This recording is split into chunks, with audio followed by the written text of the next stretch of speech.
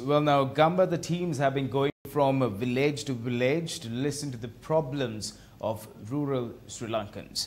Well, this is a situation of Samasara in Lanka where tragedy struck several years ago.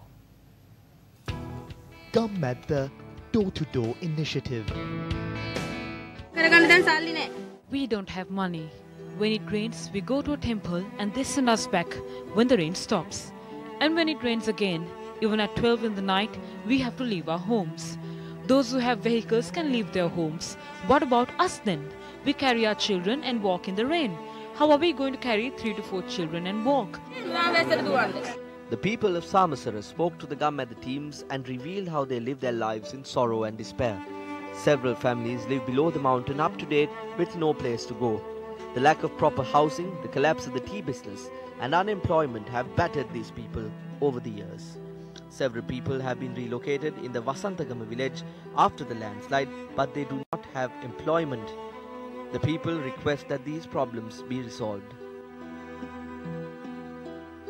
The residents of this village face issues due to the lack of clean drinking water. There is a tube well in this village, but the water that is obtained is not enough for 50 families that live here. The villagers say that a certain company set up this tank at a cost of 200,000 rupees, but that the company has failed to construct a water line to fill the tank. The residents of this village do not have proper sanitary facilities. They are facing severe economic problems as well. The people who live here have been brought into the village in 1991 as a result of the war.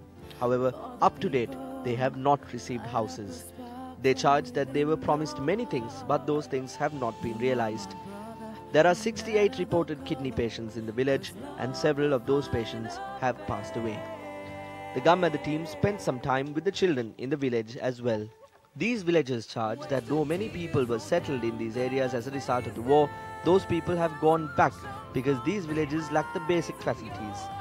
The lack of water is an issue in this village, and since there is no road system, the education and the employment of the residents of the village is under threat.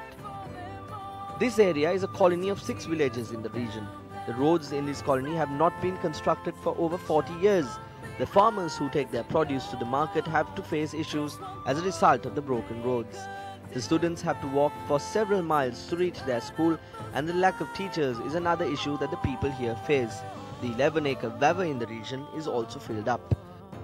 The people living in this village only receive water for several hours a day. They are low-income earners and they do not have proper sanitary facilities. These people who are financially challenged charge that the authorities who enjoy luxuries do not look at the problems they face. Gammadda Door-to-Door initiative.